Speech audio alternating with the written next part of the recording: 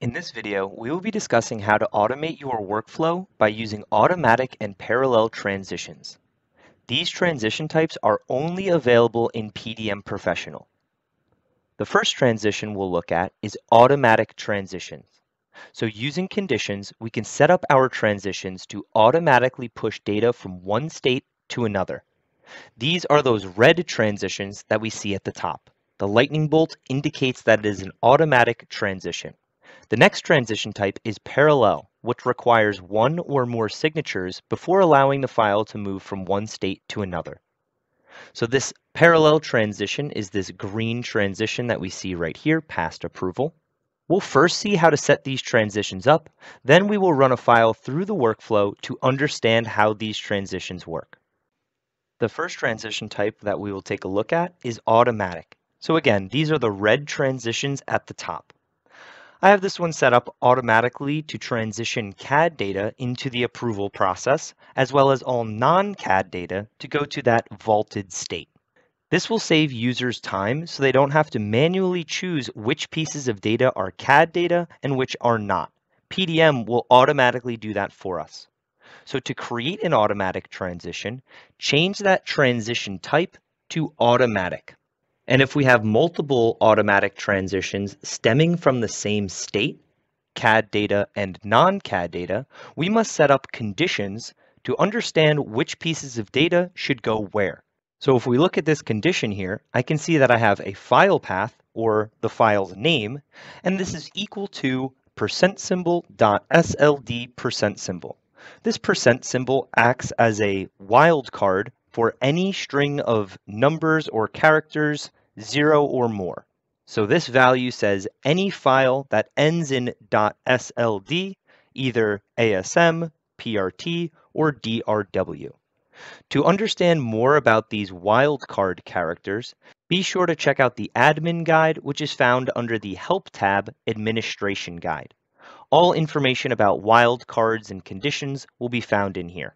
So looking at this condition here, all CAD files or any SOLIDWORKS documents will follow this CAD data automatic transition. And if I look at this non-CAD data over here at the conditions, I can see that this is all text that does not contain a file path ending in .sld.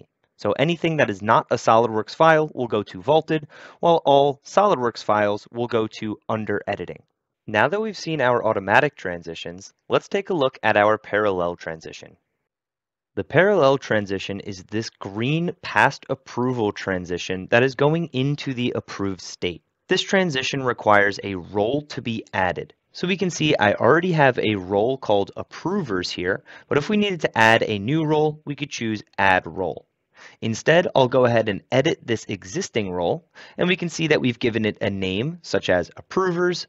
We've added whichever necessary members here, and we can choose how many of these members are required to pass this approval. So we can see here I have 3 users, and 2 of them must pass the approval before this file moves to the approved state. So with our role added to the past approval transition, we can now go ahead and put these transitions into action by moving a file through our workflow. So now that we understand the different types of transitions, let's analyze the workflow to understand where these files are going to go. So in this example, I'm going to bring in a Word document and a CAD file. So these files have not yet been introduced to my vault, meaning that they're going to go to this initial check-in state first. From there, they'll follow either one of the automatic transitions. The CAD data will go to under editing, while the Word document will go to vaulted. From there, I can take our CAD data, I'll push it to waiting for approval, where 2 out of my 3 approvers are going to have to pass the approval to get it to the approved state. So let's go ahead and take a look at our vault. I can see here I have 2 plate documents. One is a Word document and one is a CAD file. So notice that both of these files have not been introduced to my vault just yet. Neither of them are inside of a state at the moment. They're both checked out. And if I go ahead and check these files in, it'll introduce it to my workflow, and we can see which state each of these files ends up in. So if I go ahead and press check in, I'll go ahead and I'll check this in here. And I can see that my Word document has gone to the vaulted state, where my CAD file has gone to the under editing. So let's continue by moving our CAD data through the workflow. So I'll right click, I'll change the state, and we could say submit for approval. And I'll go ahead and press change state. I can see that it's now in the waiting for approval state. And again, since I am one of the approvers, I'll go ahead and give our first signature. So I'll go to change state. I can see past approval here, and in parentheses, it's telling me 0 out of 2 approvers have passed approval.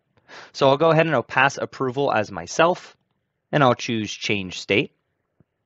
Notice that it is still in the waiting for approval state until that second approver signs off on this file. So with that being said, I'll log off as myself, I'll log in as the next approver, and we'll go ahead and give our second signature to move this CAD file to our approved state. I'm now logged in as our second approver, where I can go ahead and take this CAD file, again, still in that waiting for approval state, and if I right click and choose change state, I can see past approval. There's already been one signature here. Now that I'm the second one, if I go ahead and choose past approval, I can see here the history, right? So I was the first one to approve this. I wrote a comment here. Any of that history from any of the past approvers would be seen here. I can leave a comment if I'd like, and I'll go ahead and press change state. Now that 2 out of our 3 approvers have now approved this document, it is now in the approved state. In this video, we were able to see how automatic and parallel transitions can help automate our approval process, as well as keeping our files secure by ensuring that everyone who needs to approve this file has seen it and signed off on it. So this has been automating your approval process inside of SOLIDWORKS PDM. If you like this video, please be sure to check out our YouTube channel.